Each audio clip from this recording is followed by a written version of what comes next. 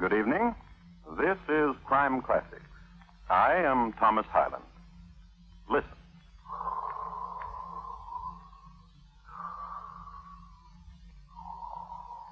The man you hear breathing is named Thomas Edwin Bartlett. He is in bed and sleeping, breathing deep the night air of Pimlico, England. Mr. Bartlett is a heavy sleeper, a deep breather, too, rhythmical and serene, an almost lullaby quality for young Mrs. Adelaide Bartlett, his wife, who this night sleeps at the foot of his bed. Rhythmical, serene. And just at the stroke of midnight, just when a new year has begun, Mr. Bartlett stops breathing. Mr. Bartlett has just died from having drunk too much chloroform, of all things. His wife wakens, sees it is a new year, and celebrates. Tonight, my report to you on the shockingly peaceful passing of Thomas Edwin Bartlett, Greengrocer. Crime Classics, a new series of true crime stories taken from the records and newspapers of every land, from every time. Your host each week, Mr. Thomas Hyland, connoisseur of crime, student of violence, and teller of murders. Now, once again, Thomas Hyland.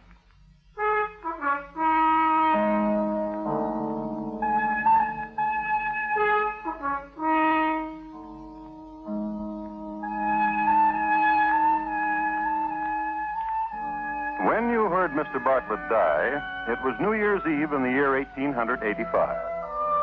Some years before this, one springtime, when Mr. Bartlett was breathing 100% perfect, he had responded to the delicate scent of a young French girl, and the aroma went right to his heart.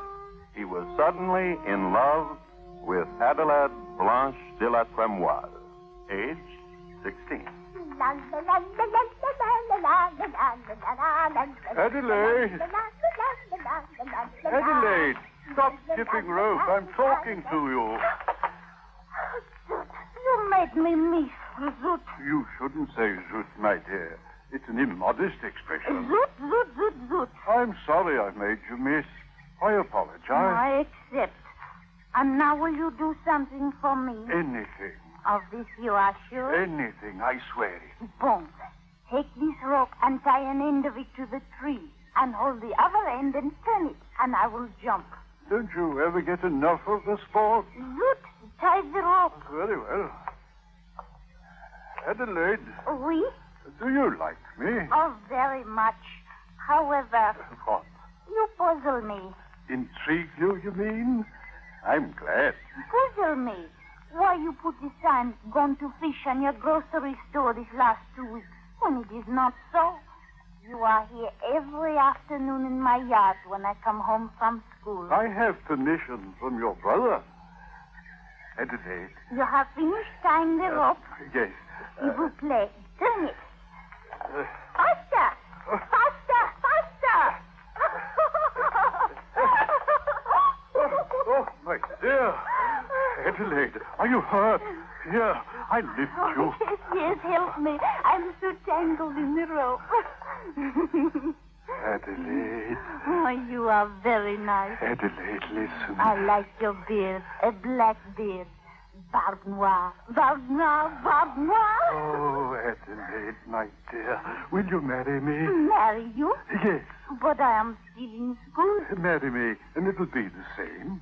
You'll still go to school. And you will help me with my lessons. Every night. And you'll play games with me and jump rope with me. I want to. I will turn and you will jump. Now. Now? Now. All right. Adelaide, Oui? will you marry me? But of course, Monsieur Barbe Noire. Adelaide. Oui? Turn the rope faster. Faster! Faster!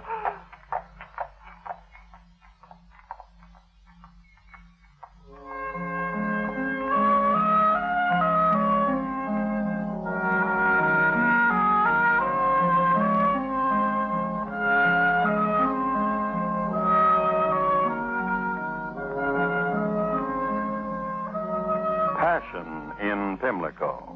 Participants, Thomas Edwin Bartlett and Adelaide Blanche de la Tremoise, and a good quality skipping rope, which latter, it might be mentioned, came from the shelves of Mr. Bartlett's grocery store, and which, coiled neatly, was his first gift to her. It was a springtime romance and an honorable one. They got married. And according to Mr. Bartlett's word, the marriage progressed to each one's satisfaction. Mr. Bartlett continued at the grocery store, and Adelaide was still a student. It is a matter of record that she was a good student in the subjects of geography, history, and botany. But it is also a matter of record that one day she brought home with her a note from her teacher. Dear Mr. Bartlett, here is your wife's last examination paper in algebra.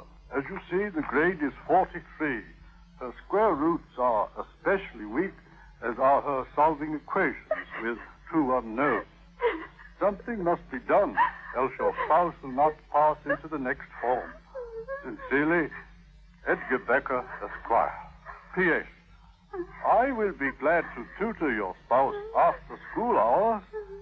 Signed, E.B. Esquire. Oh, Adelaide, why are you crying? I am not a good wife. You are wrong, my dear. I am not a good husband. I should have been helping you with your algebra. But you help me so much with my lessons. And you get tired and you go to your room and sleep.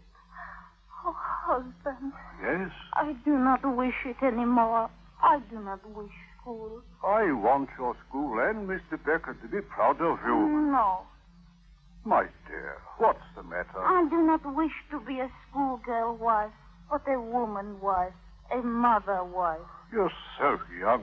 Listen to me. A grade of 43 is nothing to fret over. By my cousin Sybil from Nottingham received 23 on her... Listen to me. No, child. You listen to me. I've failed you. I've made you ashamed of yourself. And now I'll make amends. How? I will find you a tutor. A tutor? But not Mr. Becker. Husband. Yes, child. Whatever you say.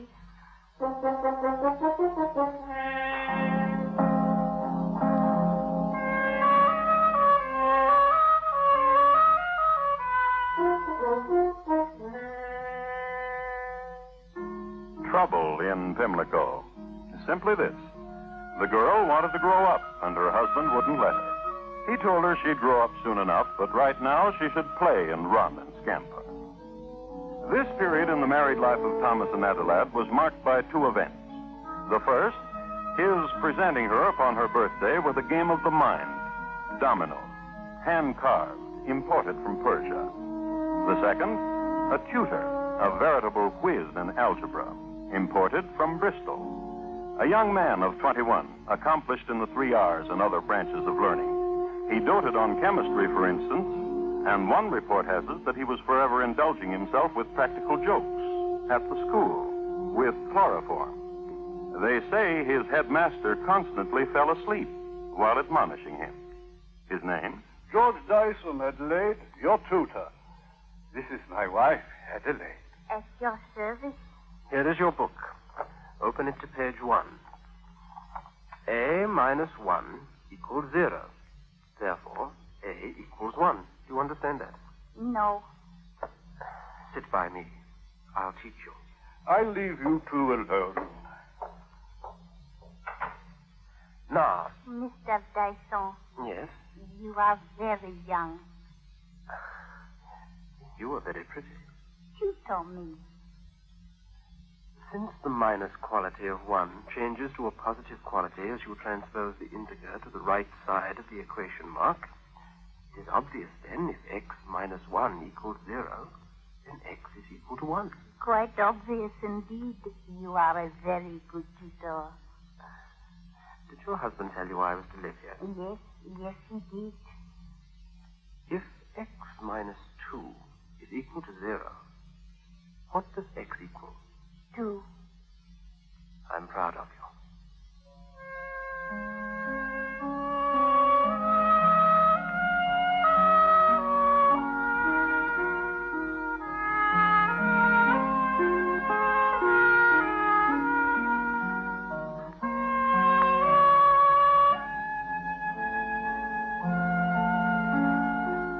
Examination time came around, and Adelaide was at the head of her class. A squared plus B squared is equal to C squared. In the next form, she shone. Algebra was her strongest subject. One day, Mr. Becker was astounded when Adelaide stood right up in class and said, The cube root of A cubed minus 3A squared B plus 3AB squared minus B cubed is A minus B. Then came geometry. George was also a whiz at this. More so. George, cher tutor. Stop that. Pay attention to your lesson. George, please. Please what? Please kiss me. First, the theorem. Two triangles are congruent when the two sides and the included angle are coincident. Please kiss me. All right. How do I earn my next kiss?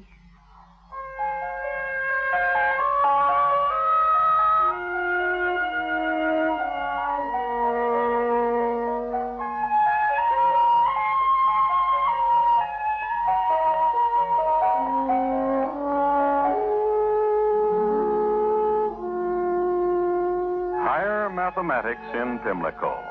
On to trigonometry and the youth. Wife and tutor caught up in the mysteries of logarithms and sines and cotangents and secants. There were field trips, too, to the garden, because George Dyson Tutor believed in practical application of theory. This particular late afternoon, they were endeavoring to determine the height of the flagpole in the garden, using the length and angle of the shadow cast by the pole as points of reference. It was a fine afternoon in the fall. It was an afternoon to be young. Kiss me. You always ask me to do that, Adelaide. And you always do kiss me. Now, suppose your husband should walk out here and see us. He knows about us. You're joking. I'm not. He knows. Surely. Oh, do not worry. He's... Kiss me. All right. What a lovely picture. What a lovely autumn picture. Mr. Bartlett. Of course, kiss her, Mr. Dyson. You deserve it. You both deserve it. Master and pupil. You've done so well together. Go on, Dyson. Kiss her. Go on. Kiss her. Oh, yes. Bravo, bravo. How's trigonometry coming, Dyson? Fine, fine. Fine. Well, cook said dinner will be ready soon. I'll call you when it is. Adelaide, What? don't you find your husband... He's a bore. But I mean, strange. What happened just now? He is a bore, and I despise him. He's your husband. You shouldn't speak like that about him. I'm sorry he's my husband. What would you do if he weren't? You know. I know. But I want you to tell me. The things we talked about, if he weren't my husband. I want to tell you something about me you didn't know, Adelaide. Please do. I was quite a chemistry student, too. I could teach chemistry if I wanted to. That is very interesting. Chloroform, for instance, is a chemical. Chloroform? I've heard of it. It belongs to the class of neurotic chemicals which act on the brain and produce loss of sensation. Can it cause death? Carelessly used, it can cause death. Then it is a poison. Let's stroll in the garden. I want to. Chloroform is a colorless, heavy, and volatile liquid, having a peculiar ethereal odor which cannot be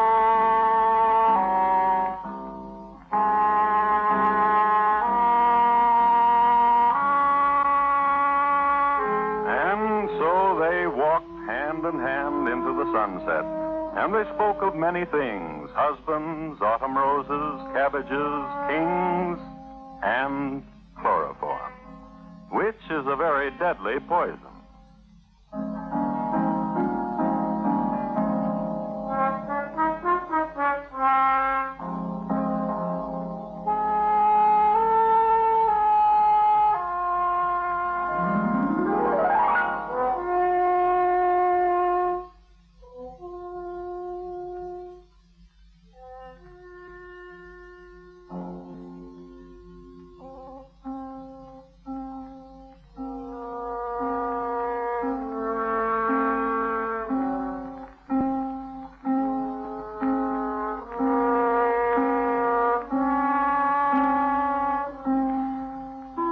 Pimlico, England, is noted in a small way for the color of its sunsets, a quality which some malcontents have attributed to the quality of the dust in the Pimlico air. However, it's well known that the major divertisement among Pimlicans is walking into the local sunset and making plans. So, as not to defy custom, so walked Adelaide and her tutor, George. You're very dear to me, Adelaide. Oh, this I know, but it is not the time to speak of it. We were speaking of other things.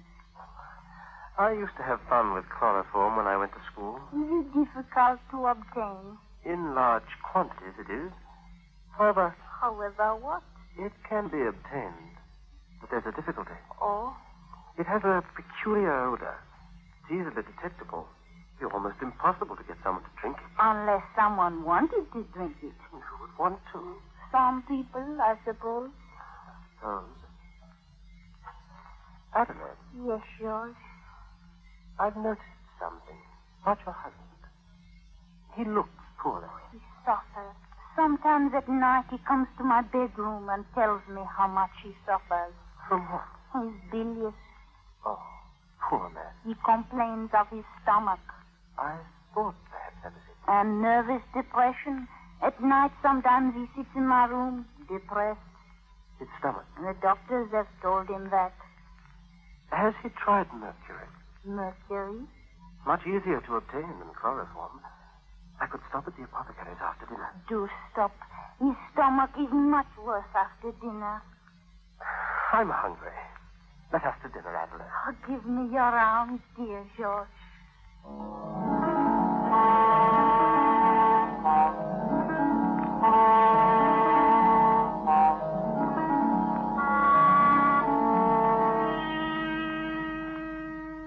The maidservant was just setting the suckling pig on the table when the young folk entered. Mr. Bartlett greeted them with a wave of his fork, and they sat. The dinner was a success, and as usual, Mr. Bartlett exhibited his clean plate for the applause of his wife and her tutor. Over fruit and cheese, George Dyson begged to be excused. I'll be back in a shake, Mr. Bartlett, with a surprise for you. Slice another melon for me, dear Adelaide. And in half an hour, George returned, which was good time for the course, the house to the apothecary and back. But George was in a hurry. And when he returned, Adelaide was waiting for him in the great hall. Quickly, come. What's the matter? After dinner, he almost fainted. He managed to get into the library where he's lying down. His stomach? In the middle of a melon slice. Oh, Mr. Bartlett. Mr. Bartlett, here, I have something for you. What is it? Here now. Let me help you sit up. Adelaide, that wine glass. Yes. I have something for you, Mr. Bartlett. Something that will make you feel better. What is it? The surprise I promised you. To make your stomach feel much better. George was very good in chemistry at school. You're a good fellow, George. Drink it. Hot stuff. Here, I can't drink any more. Well, I'll leave it here beside you. Sip it when you can. You'll see that when you develop a taste for it, it will be very beneficial. You're a good fellow. Adelaide, Yes, don't worry about me. You have your things to do. yes. George and I have our lessons. I wouldn't interrupt them for the world. Go, George. Adelaide. We'll look in on you later, Mr. Bartlett. In an hour. Good fellow. Good fellow.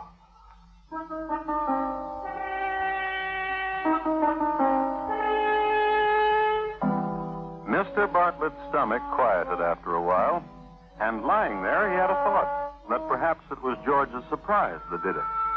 So he forced himself to sip again of the glass. However, in time, Mr. Bartlett did develop a taste for mercury and made it a habit to indulge in a sip after every meal. Somehow, his stomach responded suitably, and his complaints were not nearly so many.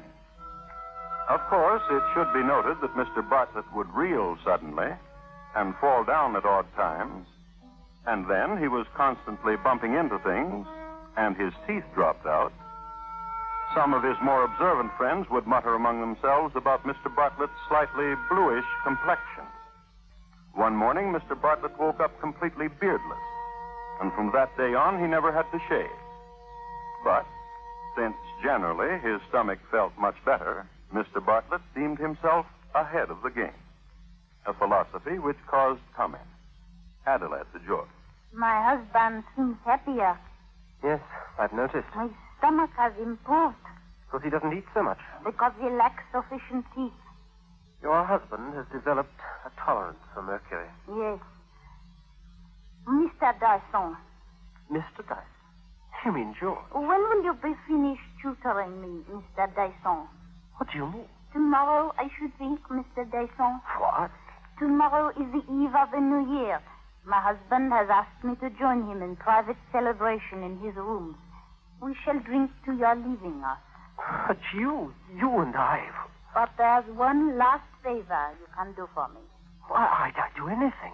While you're at the apothecary, Apothecary. while you're there, while you're making the purchase of chloroform, bring me 1 sachet of lavender, 12 cinnamon sticks, and 12 licorice twisties for my husband. Then you are giving me one more chance, Adelaide. Mr. Dyson, happy is the day when I shall call you George again. Lavender, cinnamon sticks, chloroform, and licorice twisted. 2 dozen twisties, Mr. Dyson. Good night.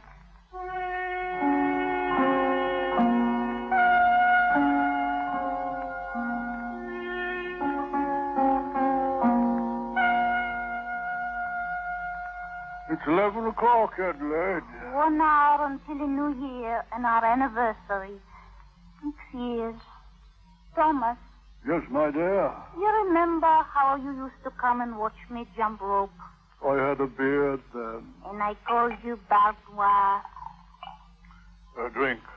6 years, Thomas, we have been married. A drink. I have had enough drink.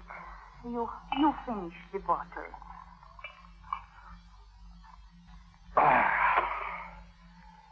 I want you to look at me, husband. Very well. Yes. When we were married, I was 16, a child, 6 years ago. Adelaide. You see, husband? No longer a child. I drink to you, a woman. Adelaide, What is it? have you drunk from this bottle? Yes, I think so. It has a pungency to it, doesn't it? Let me say. Chantilly, 1871. Must have been a strange vintage. A decided pungency. An aroma, too. Smell it. My, good. What is it? Lovely. It tassels from your nightcap. It tickles. Does it? It makes you so attractive, dear Thomas. Makes me attractive, huh? Tell cook to order a magnum. Oh, later. Finish the bottle, dear, and then I have something to tell you. All right.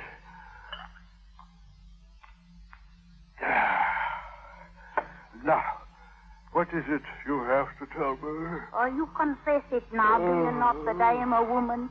An attractive woman, yes. And finally a wife, my husband. 6 years now, and you have observed me only as a child and have treated me as...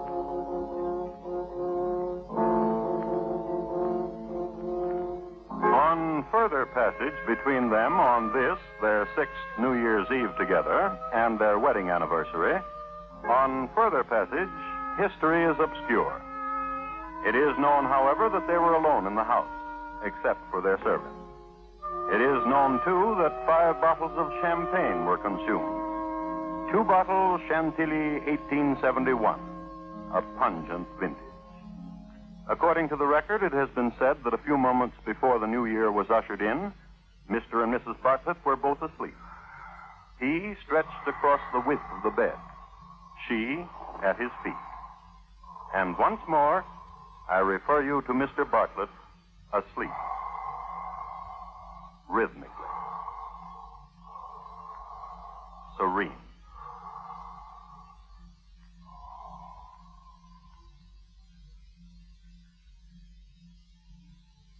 Thomas? Thomas?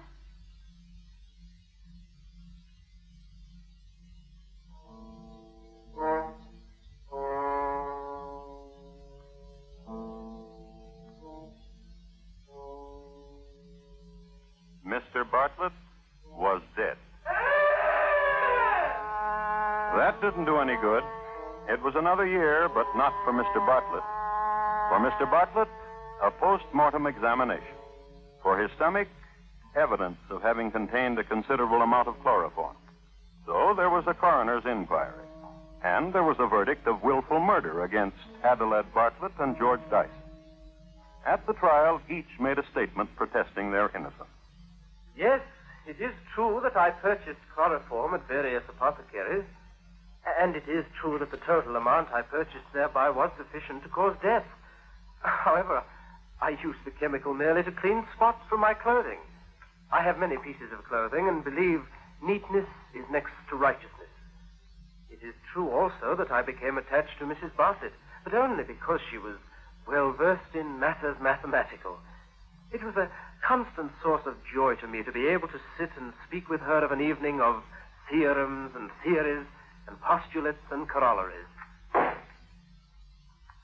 I loved my husband. He encouraged me to pursue studies of various kinds and decided to please him. On the night of his death, my husband was in good spirits and drank heavily.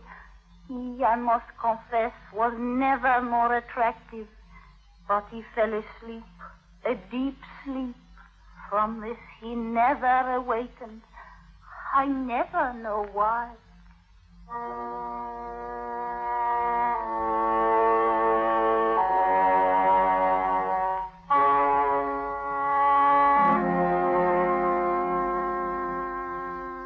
Nor does anyone else know why. The jury debated for 2 hours and returned a verdict of not guilty.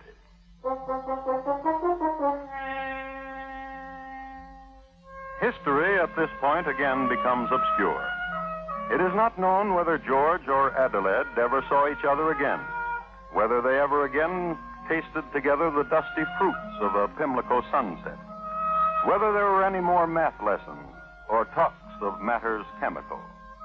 But it may be safe to assume that some of the dust breathed by the Pimlicans on evening walks, some of it has been contributed by George and Adelaide and Mr. Bartlett.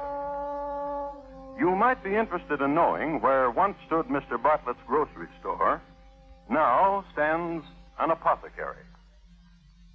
This is all the information I have.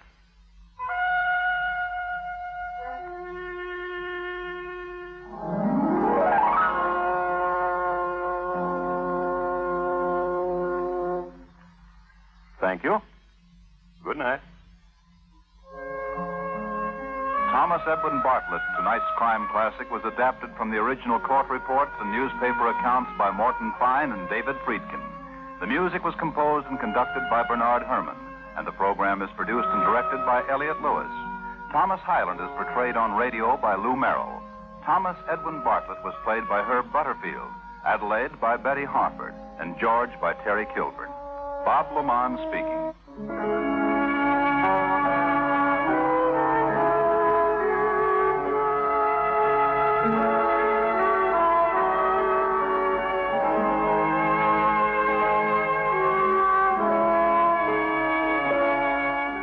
This is the United States Armed Forces Radio and Television Service.